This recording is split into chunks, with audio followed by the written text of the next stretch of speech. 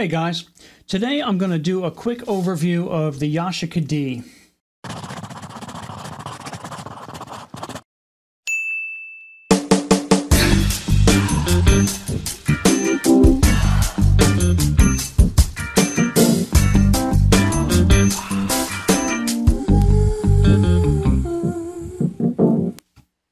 So we'll start at the front here, and it's a TLR camera, hence the two lenses. Your top lens is your viewing lens. When you look through the viewfinder, this is the lens that you're actually looking out of. Bottom lens is your taking lens. This is the lens that is going to actually expose to your film. These two dials in the front here, this is your shutter speed. Rotate that to change your shutter speed. This is your aperture dial. Rotate that for your different aperture. Okay, this is your shutter cocking lever. Pull that down, release. Push your shutter button, which is right here. Over here, you have your self timer. This has to be down to X. We'll get to that in a second. But if you want to set your self timer, you pull this down, pull that forward.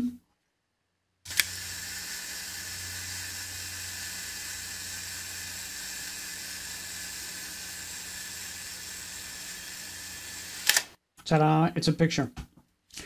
This is your flash sync. M and X. You always want to keep it down in the X position. The M position is for flash bulbs. I don't know anybody that uses that.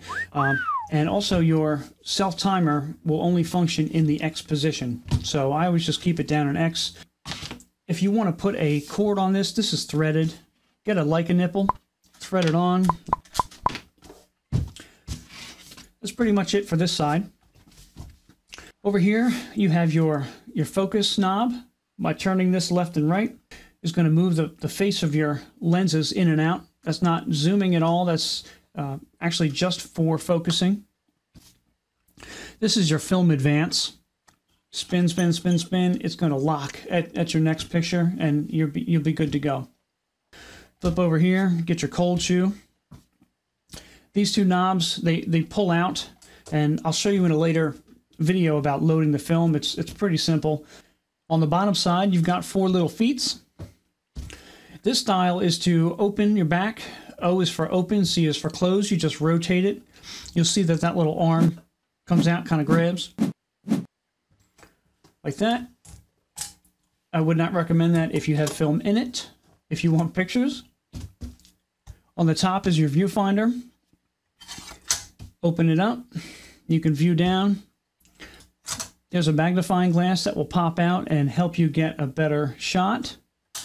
There's also a sports finder here. What you do is push that in and look around, because you're going to hold this at arm's length, kind of like that. And to release that front flap, push this button, boop, goes right back.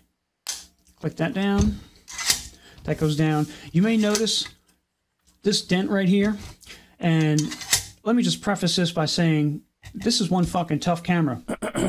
I was hiking and I slipped on a wet rock, because of course I did. This thing was on a tripod, went up in the air, flipped around like some kind of boomerang, came down, hit the rock. It's a big rock. And that's all that happened. It still takes beautiful pictures. Immediately after, actually, I walked down the path and I took another picture. So no harm, no foul. The thing operates like it did before. So that's just a testament to the construction of these things. It's pretty good. Also worth mentioning is that there is no light meter in this. So you'll need a light meter if you want to take correct exposures and you're not good at guessing, which I'll stick to that. So I think now I'm going to load some Tmax in this guy and go out. I want to kind of stick in one area and just see how many cool things I can get. Most likely, I'm not going to get 12 bangers, but, if I can come away with a couple decent ones, then that's good.